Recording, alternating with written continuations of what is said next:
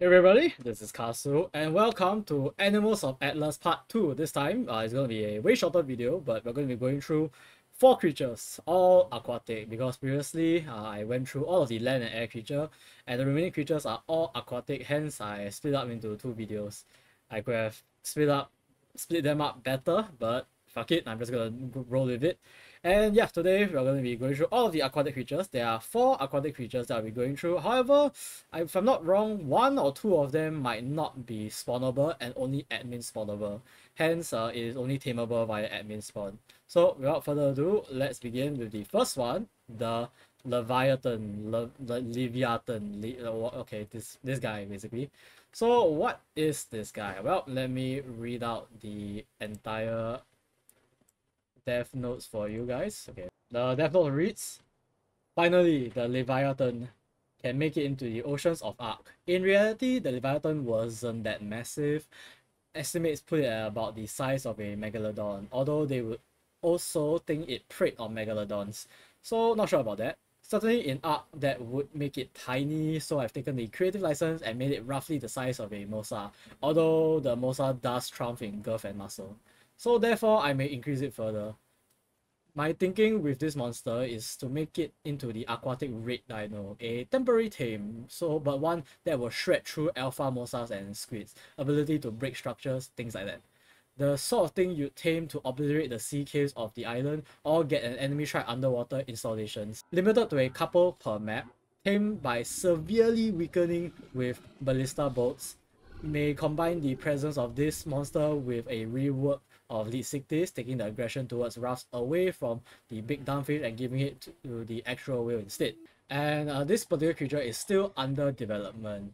In the development, it also said that the things to do are rework the saddle so that it fits properly, increase the size and still upgrade dino mechanics, and taming mechanics and spawning mechanics, and rework all the other stats. So this creature is pretty temporary, I would say. I'm not sure whether this mod developer will actually, you know, make this creature into like basically change anything about this creature, but only time will tell. So first things first, let's look at its abilities. Currently, from my understanding, it only has a single ability as it's a red dino, so it's just a bite attack, like so. This bite attack is just like so, like dealing 390 damage and stuff like that. I don't think it has any other abilities, but I do like the way it swims though, like that whole motion of it, and it swims pretty damn fast too. So if any server admins wants to, you know, give this creature as a reward to any of your players, go ahead if you have this mod included. And yeah, that's it for the Leviathan, a upcoming creature that definitely people should be looking forward to. However, now it's just a temporary creature. Now, next up is this guy, the Maya Balena. The Maya Balena is also known as the gentle whale in Animals of Atlas, and the developer notes read as such. An early adopter of baleen for feeding, these gentle giants roam the oceans quite happily, swallowing gallons of tiny things and generally being inoffensive. When I was looking into what kind of whale the gentle whale could become, I discovered whale lice that infest modern whales, and sort of become fixated on them, and thus the lice have become integral to the taming and upkeep of the Maya Balena, and form a triumvirate of dependence between whale, penguin, and shark. Normal whale lice are mere few millimeters big, but I imagine the lice that infest Maya Balena, to be massive inches long things that reproduce massively quick and can sustain small groups of sharks and penguins that follow their host whale around like an ever-moving buffet. The next part here is actually how to tame the Maya Balena. In the wild, you can harvest lice from a living whale by swimming up to one and pressing E in the same manner as you would get fish from a Lead. However, each whale has a retinue of sharks and penguins following it and living off of the lice that you are about to take. The way to tame a Maya Balena is to cure it of its infestation using Louse Antidote, which is crafted in the inventory of penguins using lice, oil, biotoxin, a penguin egg, and citronelle. This is a variety of passive taming. You must have Laos Antidote in your 0 slot, harvest lives from the whale, and you will then have a 30-second window in which to administer the antidote. Beware though, as giving an antidote will attract sharks and make them come to protect the whale. Simply rinse and repeat until tamed. Tamed Maya Balena are great transport mounts. High health, massive weight, decent speed, and excellent stamina usage. They will also not be targeted by all but the largest marine predators, megalodons and up. And any allied players or dinos that are close by them within about 5 foundation will also escape the attention of pesky jellies and mantas. Like their relatives, the Basilosaurus, they are immune to jelly and eel stings, cannot be grabbed by 2 souls, and will give an insulation buff to their rider. However, they are not fighters at all. They do very low damage with a very slow attack speed. You'll want to have bodyguards if you're going near anything that might want to attack them. Hammerheads, of course, are a natural bodyguard and will receive a small boost and damage resistance in the company of a Maya Balena. As filter feeders, Maya Balena have no food stat. They never need to be fed. However, just because you have rid them of their lice infestation once, the little bleeders can return and infect the whale again. When riding, you'll see the buff meter, a Giga Reach meter. Keep an eye on that because if it completely fills up, your whale will become feral. It will get set to aggressive and wandering. You will not be able to, and you will be unable to be ridden, and will not obey orders until it gets treated once with a Laos antidote. It takes roughly 24 real-time hours for an infestation to completely take over, so you need to treat your whale with antidote at least once a day, either by having it in slot 0 and then selecting it from the original menu, or by forcing it in the inventory. Note that if a whale does go feral, it will still respect any following orders it already has. So if you don't think you're able to get on, put it on follow something to stop it buggering off completely. Using a cryopod or soul ball will not remove the infestation, but obviously will stop it from getting worse with they are balled up. Baby Maya Balena are especially susceptible to Laos infestation and will gain it at a rapid rate. However, keeping a tame hammerhead or 2 nearby your Mayas will have a benefit of slowing down the lice infestation, and keeping the hammerheads fed. Increase hammerhead food and reduces the infestation per allied hammerhead with a 2000 radius of the Maya. It might seem easy to breed something that doesn't require food, but be warned, baby Mayas must be kept near an adult as they mature or they will rapidly lose health. And hammerheads will not keep down the rate of Laos infestation of babies as they do adult. They trust the sharks, but maybe not quite that much. So yeah, that is the Maya Balena, a rather interesting creature to tame. Holy hell, what the heck. Let me just get rid of you. Okay, yeah, a rather interesting creature to tame. And that he does have a saddle, as you can see right here. Hold on, let me grab you. And the saddle is created with fiber, height, and a metal ingot. So yeah, that is the Maya Balena, but I will show you how a bit of a snippet on how the taming goes. So currently I spawned the Whale Laos Antidote. As said, you can craft it in the penguin's inventory. Where's my penguin? Right here. Actually, that's a lie. I don't know why the penguin, you're not allowed, you can't really craft it in the penguin's inventory. You can craft polymers in the penguin's inventory, but to craft the Laos Antidote, you have to craft it here. Right here, yes. Whale Laos Antidote. As the developer note said, you have to go through, rather you have to use biotoxin, citronelle, oil, the penguin egg, and 10 whale Laos. And with that, you are kind of set to go and tame your whale. Okay, yeah, this is the more proper example. As you can see, it's surrounded by hammerhead sharks, but I'm just gonna ignore them. And if you go up to one, you can gather lice from it, and you can gather quite a number of lice from it. Actually, as you can see, I got 57 lice from Laos from it. But once it's once it's kind of free from the Laos, you can go up to one and press E to give it the Laos treatment. And it's pretty easy to tame, I guess. You just have to get rid of all of these creatures nearby. And there is a timer, unlike the other creatures.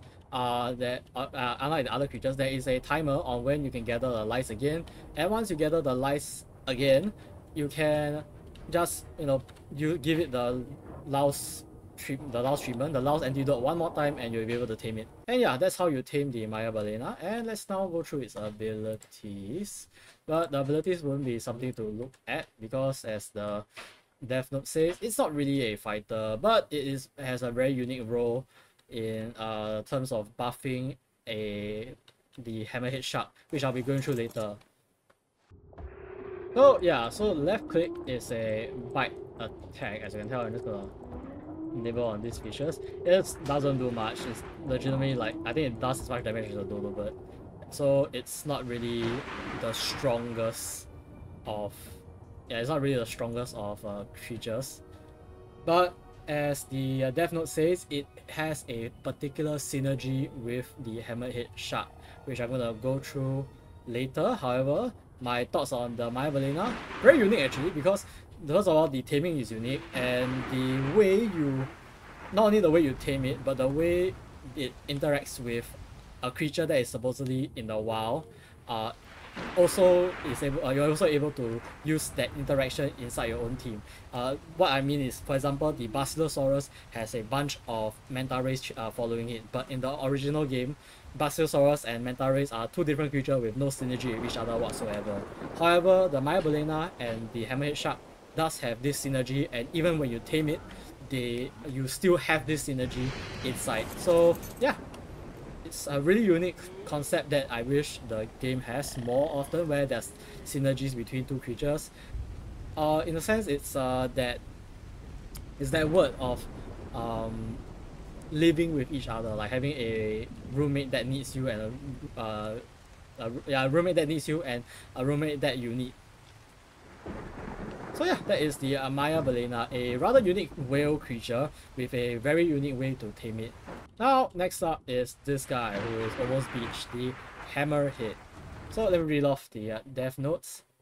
Vicious, deadly, ferocious pack hunters. The rest of the ocean is lucky that this particular species of shark has developed such a liking to the lice that infest the bodies of Maya Balena that they pretty much have no interest in anything other than defending their chosen whale and dining all day on a mobile limitless feast.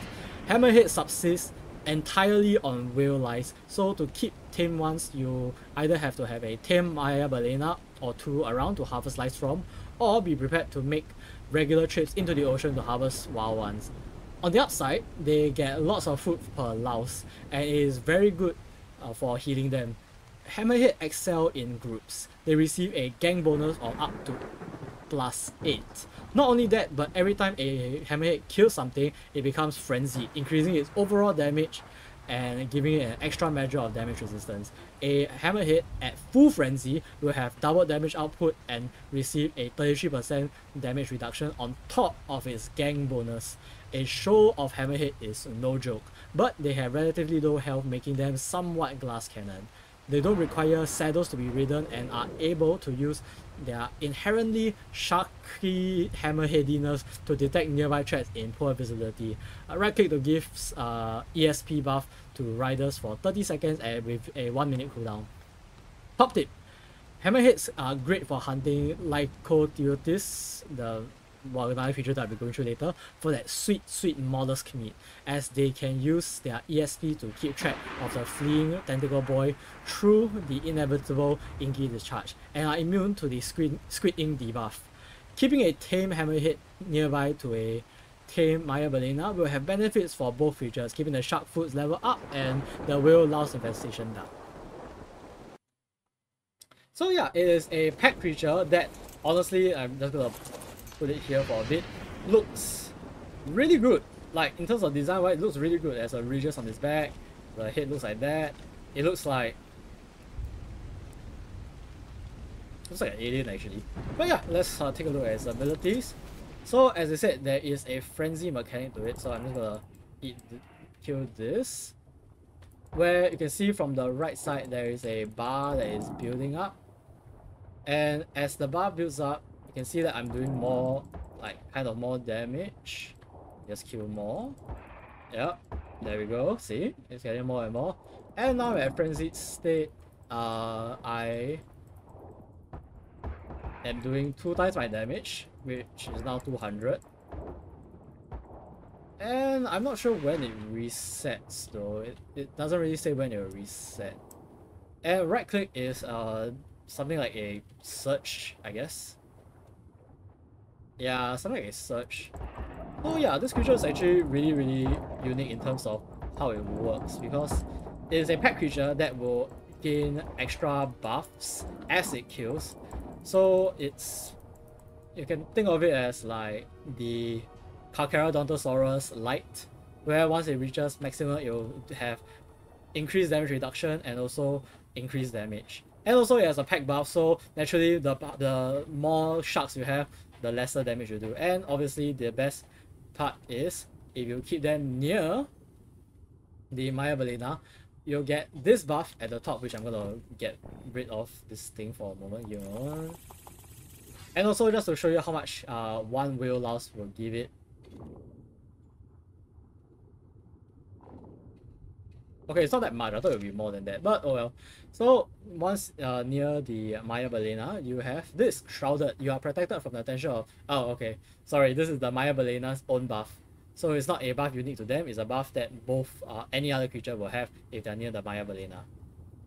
So yeah, this is the second part of the synergy between two creatures, the Hammerhead with the Maya Balena. Honestly, again, I really like the fact that there's a synergy between two creatures. I always like the fact that two creatures can interact with each other in a unique manner. So this has a thumbs up. This gets a thumbs up from me.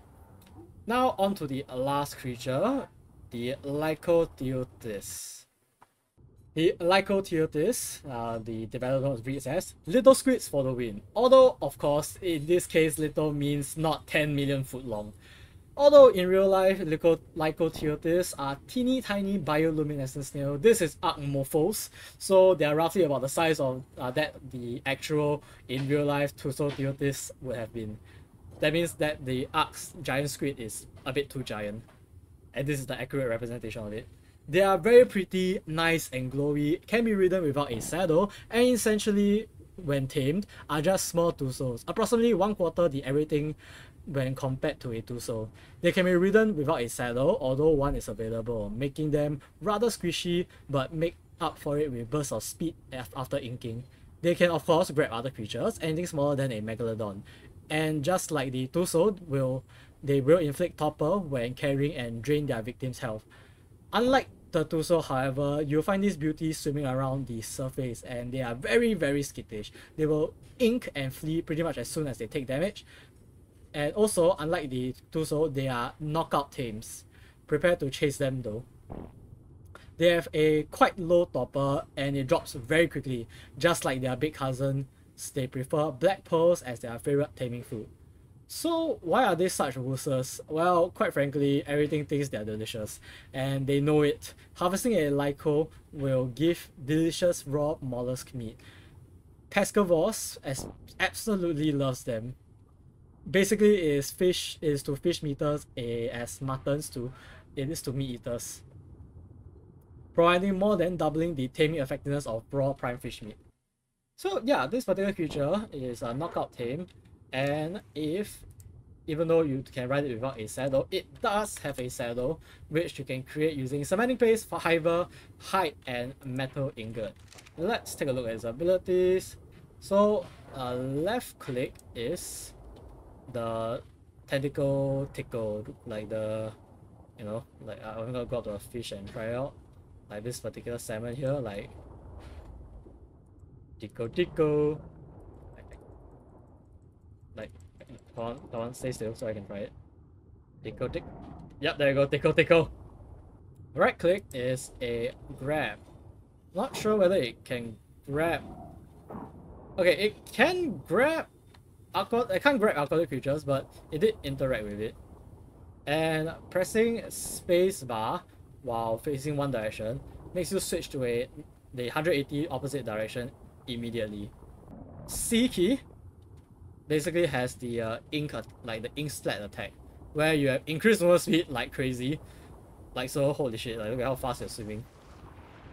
but this only lasts for around 10 seconds from what I saw. Not sure how long the cooldown is. Or there's no cooldown at all because you can just keep using it once the timer ends. So it is a very fast creature to ride on, much more useful than the Ovis, because the Ovis only job is to become a farm animal and die. But most importantly, once you kill it, hold on a second, but once you kill it, it will drop raw mollusk meat in the huge quantity batch actually. Holy shit, look at that, how much that is. And as said in the developer notes, the raw mollusk meat is very, very good for taming aquatic creatures, as it is the mutton of the sea, so to speak. And with the raw mollusk meat, you also can craft this, the fish pie, which requires the raw mollusk meat, and also all the other stuff that is from the original game or the mod itself. And yeah, that's it. That's all of the creatures that I have today actually. Like I said, I went through the Animals of Atlas in the previous week. I'm going to put a link at the end of this video here later if you want to take a look. However, now I'm only going through the aquatic creatures, and there's only 4. And with that, we have come to the end of Animals of Atlas as a whole. Honestly, this particular mod I'm quite happy with because there's quite a lot of creatures that like are very unique. I'm not talking about the Leviathan because Leviathan is not as of yet implemented in the game, but the interaction between the Hammerhead and the Maya Balena, and also the fact that they add a squid that is able to run really fast but also make it into a useful resource farm is also very interesting. And as a whole, all of these creatures feels like they may actually fit into Ark as well. Well, I mean, then again, they are, Animal Atlas is a game, something like a sister game to Ark, so maybe it does fit well. Anyway, so with that being said, I have come to the end of the Animals of Atlas Part 2 and Animals of Atlas as a whole. Thank you guys so much for watching, and I hope to see all of you in the next video or stream soon. Anyways, say bye now. Say bye. Come. Okay, that's just you chomping. But yeah, bye.